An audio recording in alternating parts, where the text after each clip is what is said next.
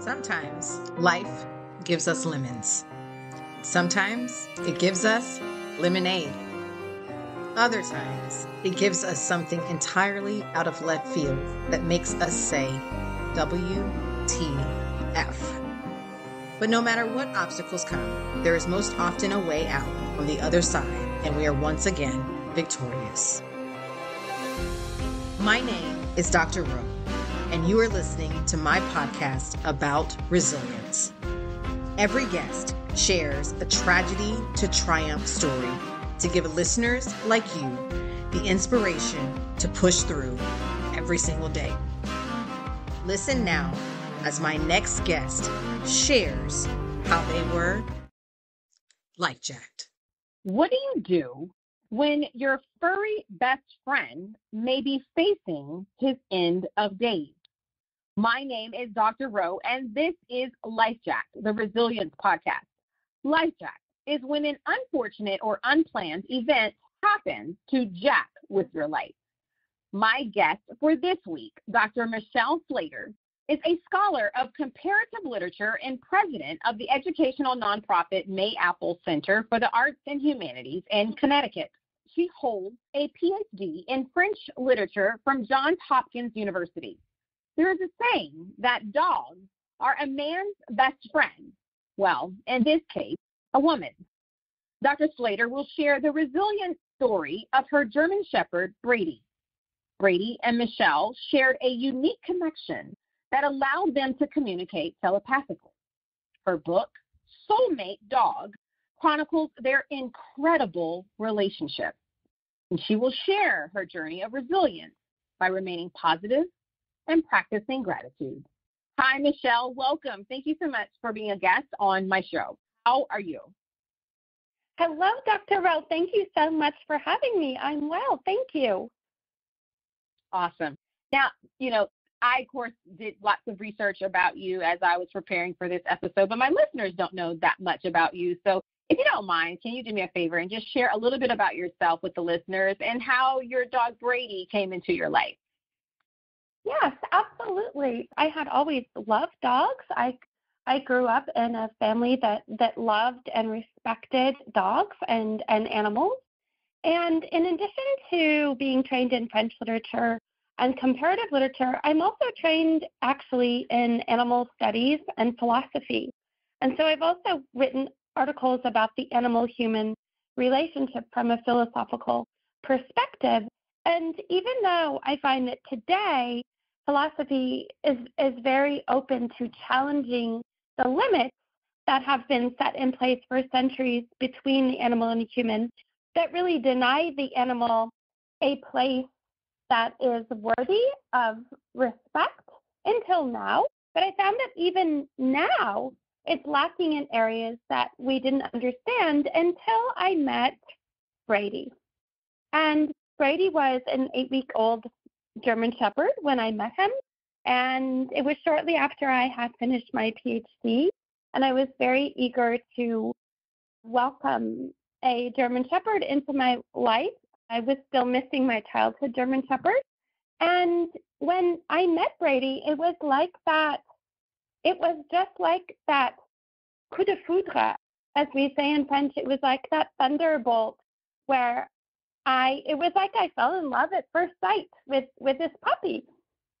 And from that moment, we were inseparable. And I found that I respected him, and we shared a gaze, and we loved spending time together. And I realized that he respected me too, and we developed this very special bond, which I write about in Soulmate Dog, and it built in several ways which were astounding to me. That's what I write about, and it's also a medical memoir, and it's also interesting because I had written a first book, Starving to Heal in Siberia, about my own medical memoir from overcoming a disease that was debilitating for me. So it's interesting that I then write another medical memoir about Brady's own medical journey and how he overcame the odds in a medical way.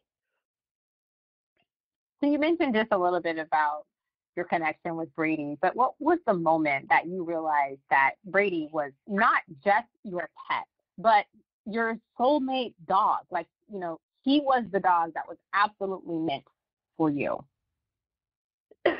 Yes, I realized that very early on, Dr. Rowe, when I realized that he loved me unconditionally and that I also loved him unconditionally, that he taught me really what love could be, that he didn't place limits on it.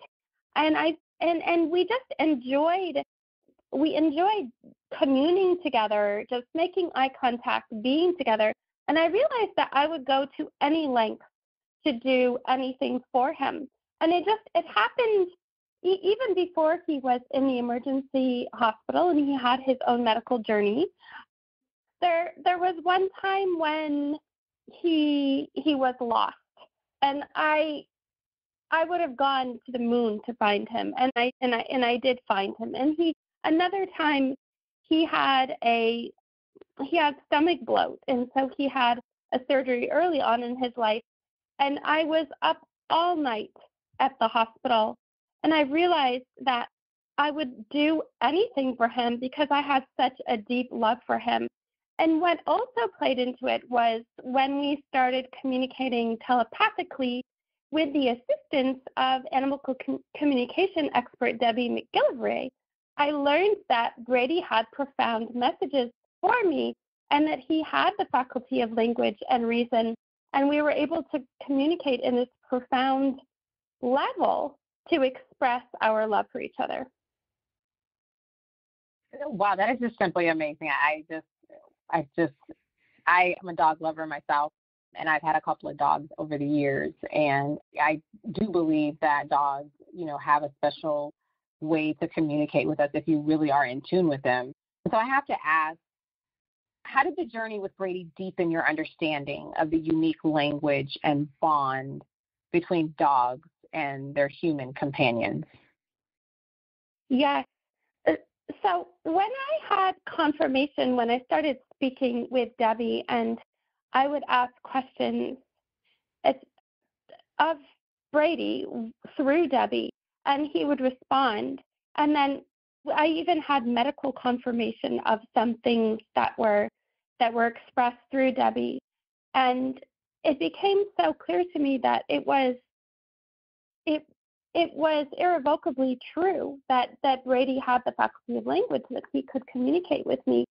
And there was a time when he was in the emergency hospital, and I was questioning whether this invasive treatment for leptospirosis, his diagnosis that caused acute renal failure, was so invasive that he didn't want to continue with it. I was questioning whether I was forcing this treatment on him.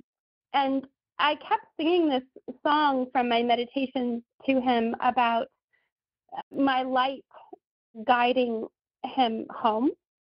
And he said to Debbie that he absolutely wanted to continue because the two of us were in this together, and my strength gave him strength, and that my light was guiding him home.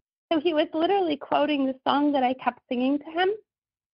And it was so remarkable to me, and it was such a confirmation that we were in a shared journey together, and that he was capable of thoughts that were just as profound, if not more profound, than mine were. Wow. And so Brady was diagnosed with leptospirosis. So what exactly does that mean? What part of the body does it affect? I know you mentioned renal failure, but just for the listeners who may not quite be familiar with this particular disease, and what exactly led up to him receiving this, or you getting this diagnosis for him? This is a spirochetal disease, and it can cause various organ failures, and in his case it was renal failure. And I didn't have a lot of warning. I mean, he was a very healthy dog, and couple of days before we went into the emergency, and he had been vaccinated for it. You can contract it. For example, rodents can give it to our animals if, they drink from a stream that could be contaminated, or might lick some grass where a rodent who had leptospirosis had urinated. But he had lost his appetite, and then he had developed an excessive thirst. And then he just collapsed one morning, and I knew I had to get him to the emergency hospital. And it took some time. They ran some tests, and it took some time. We didn't have a diagnosis right away. But this is something that dogs can get vaccinated for, and he had been vaccinated for it, but the early vaccinations, I think, were not as effective as they are now. So it's absolutely something that I do recommend having our dogs vaccinated for.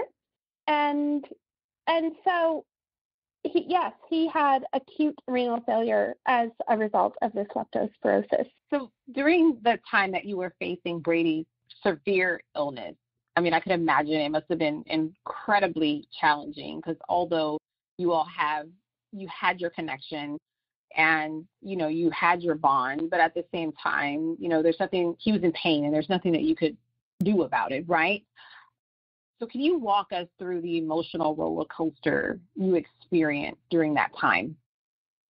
Yes, absolutely. At that time, Dr. Rowe, I was meditating extensively, heavily, regularly every day, even before he'd gone into the emergency hospital. I had a very strong meditation practice, but when he had to stay overnight, even the first night, the thought of leaving him there and without me to support him, and his feeling of being alone, it was already a horrible feeling. And I just kept facing that fear by breathing in the light, making sure to ground myself, making sure that when I was with him at the hospital, I stayed calm. I would meditate in the room with him. I would breathe with him. Our breathing was in sync. So when I started to do that, he would start to sigh like he was letting go. And I just continued to surrender my fear in meditation and to transform it into strength by giving him my love and giving him my support. And I also, every time we would look at the numbers, and the kidney numbers were wild, the creatinine was too high, the BUN was changing like the wind, and I would feel fearful because of the numbers. I just kept believing in the skills of the vets, and I was using our emergency vet as well as our holistic vet at the same time. And I had a great team of people around me, but I just kept believing in Brady and in his possibility of recovering. And I found incredible inner strength through my meditations. That's what really kept us going. Do you feel like there was possibly any resemblance from your own experience battling illness that you could empathize with Brady?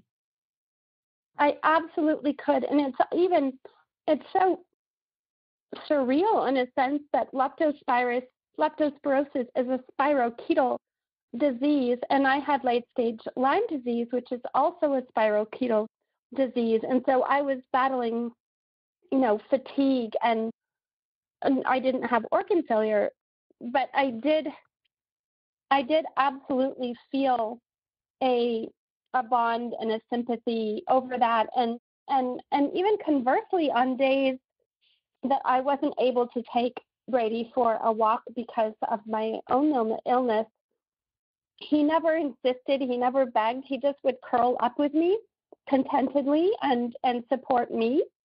So I felt like we did have this very symbiotic relationship about being compassionate for each other's medical journey. So the resilience of both you and Brady is a central theme in your book, Soulmate Dog. What are some of the key moments that exemplify this resilience?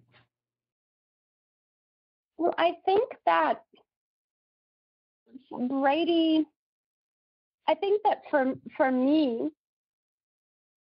my resilience came from continually believing in his capacity to heal and telling the vets that every day, to just not give up on Brady, don't give up on him.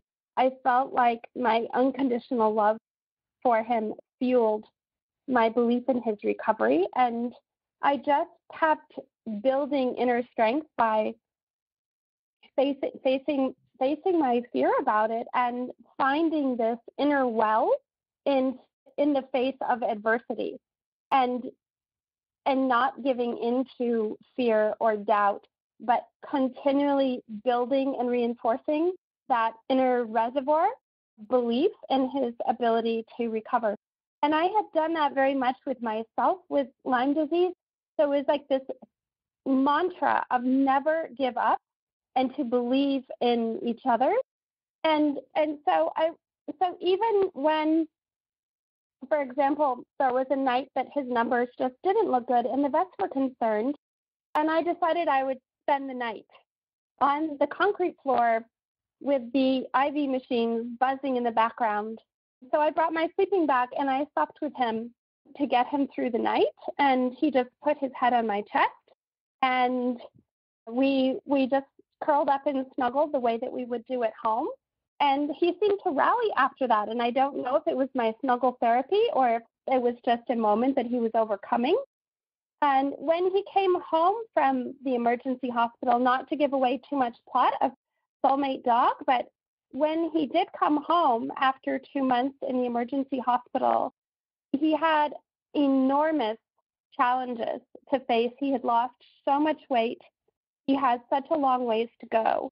And I just kept sharing my strength with him, and he just kept giving me his love and showing me with his gaze and with his gestures and with his telepathic communication that he was able to keep going. And then when he had little milestones, he would give me this look like he was panting in laughter, and like he had this contented gaze, and he would become playful again. And so we just kept building on those moments, and that's what really saw us through. So we remained deeply connected throughout his journey, and I was so steadfastly present for him. For me, that's what building resilience is, that you continually find your inner strength in the face of adversity, and you transform those fears into strength through your love and through your tenacity. And that's what we did. And through the gratitude. I kept expressing gratitude over and over and over again to all of the vets, to all of the people who were supporting us, to my family, and to my partner at the time. And I feel like that method of always expressing your gratitude for what is going right and what you do have is tremendously helpful in facing fears and building resilience. Now, you have discussed that modern integrative veterinary medicine played a significant role in Brady's care. So can you kind of explain what exactly is modern integrative veterinary medicine, and what makes it different, and how did it contribute to his survival against the odds? That's an excellent question, Dr. Rowe. I'm so glad that you've asked it. And I would like to credit his holistic vet, Dr. Nate Heilman, who owns Chi Vet, along with his wife, Teresa, in Shelburne, Vermont. And after we came out of the emergency hospital, we were in Vermont a lot with my family, and he spent extensive time with Dr. Nate Heilman. Dr. Nate Heilman is a vet who has his degree from Cornell, and he very much incorporates allopathic medicine, surgery, and traditional methods of blood testing, looking at red blood cell counts, etc., with integrative holistic medicine. So he uses acupuncture to support the body and Chinese herbs and a variety of other modalities that can support the body in conjunction with allopathic medicine. And the acupuncture and the Chinese herbs that Dr. Nate Heilman used with Brady through the remainder of his life, the years that he had after he came out of the hospital, were of such tremendous benefit to Brady. And together we saw how his blood tests were returning increasingly to normal and his kidney numbers were stabilizing. And we credited it really to the marriage between holistic medicine and traditional medicine. So what the kidney specialists had been able to accomplish with fluid therapy at the emergency hospital, and then what we were able to accomplish through alternate modalities. How long did Brady live past his diagnosis? When he came out of the emergency hospital, he lived for 3 more years, and they were really high-quality years. And so he lived 3 more years. What was the prognosis that they said, how long was he supposedly live? So I was told at the emergency hospital that with a dog with kidney failure like Brady, they recommended putting the dog down. So, wow, they hadn't given him any chance of survival. So they were just going to end it right then. They have said, and his Dr. Beth Whitney, who is the main kidney specialist working on his case at the hospital, said that today she talks about Brady with her veterinary students and with her interns. She said not a week goes by that she doesn't discuss Brady's case because it was so crucial for her in realizing that a dog can bounce back from acute renal failure like that with extensive treatment and persistent treatment, and if you don't give up on the dog. And his main vet at Smith Ridge Vet, which was his primary holistic vet in the area, said the same thing and said, Michelle, you have got to write a book about Brady because his case shows that you don't have to put a dog down with leptospirosis who has acute renal failure. And Dr. Nate Heilman says that Brady is one of the highlights of his veterinary career and that Brady taught him so much. So I'm so excited to share this with your listeners and with readers because I would like for readers to see that they too can save their dogs, their soulmate dogs. And that's why I really wanted to bring that out, that, initially you were leaving from the emergency hospital and not leaving, but as you were receiving the information, they were, immediately saying, hey, you got to put him down. And after that, he ended up living 3 more fabulous years with you, which is absolutely amazing. And just thinking about our pets, like you said, you have this ability to communicate. You had this ability to communicate with Brady and have this connection with him. And I just think about so many of us don't get a chance to make the decision, right, to save our dogs, because many of us, our dogs are part of our family. They are so much a part of our lives, and just know that you just walk in to the vet or the emergency hospital, and the next statement is, you got to put them down. That's devastating, especially when especially when this is a pet that has been such an integral part of your life. So I want to ask, your story touches on the inevitability of loss, because I know we all are at some point are going to lose someone close to us, going to lose a pet, because of course their longevity is not as long as ours. How did preparing for the possibility of losing Brady impact your relationship with him? And even, you were going through a grieving process, right? So even how did it impact others around you? Yes. So those are very important questions. And, I just kept believing and celebrating in Brady's ability to live and to keep overcoming odds. And, when we were getting closer to the end and his body just wasn't responding as well, and it was fading, so to speak. And so I just continued my ever present support and love and gratitude. And at that time, I was able, because I was ill myself. I was not teaching at the university at that time. I was able to spend all of my time with him. So he was important enough to me that anything else I had on my calendar, I took off my calendar because I wanted to be with him and I wanted to support him, and I was able to do that. And when it came time for him to go, I was so hoping that he would choose, that he wouldn't have to be put down after all the time he'd spent in the hospital, that he would be able to be with me. And he did that, and I was with him. And of course, it was incredibly painful, but even up until the very last moment, when he was in the process of going, I was holding him, and he'd never done this before. He put his mouth and his nose in my mouth, like he wanted to be that close to me.